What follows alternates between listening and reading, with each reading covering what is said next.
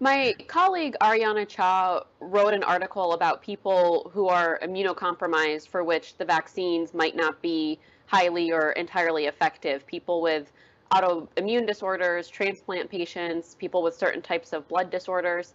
How does someone know if they're protected against the vaccine, and how does that inform their day-to-day decisions?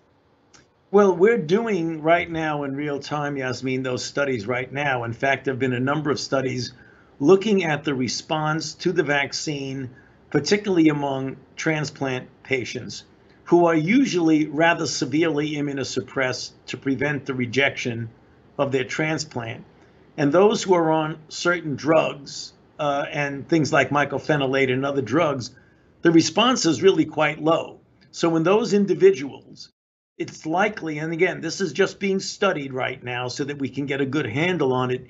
You might want to try more boosts with those people and likely and making sure that even though those people are vaccinated and for the general healthy population, you don't have to worry because you can feel quite protected, that individuals such as those may need to take an extra step to protect themselves, which means they may need to continue to wear masks, particularly in indoor settings where there's the possibility, if not the likelihood, that they may come into contact with an unvaccinated infected individual.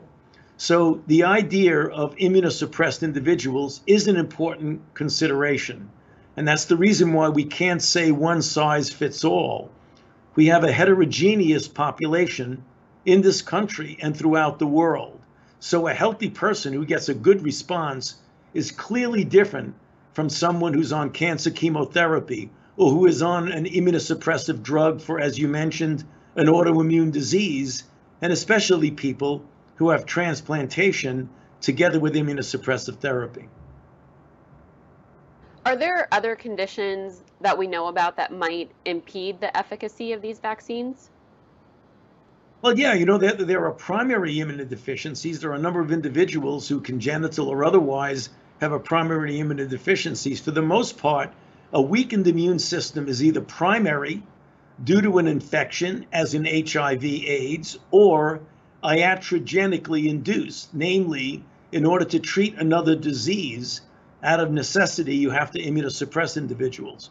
There are a considerable number of people like that in the country, and those are the people you have to pay special attention, and the kinds of recommendations that we've heard from the CDC about what people who are fully vaccinated can and cannot do might not apply directly to the people who are immunosuppressed. And again, that's why I say, although we try to get broad guidelines and recommendations, often one size does not fit all.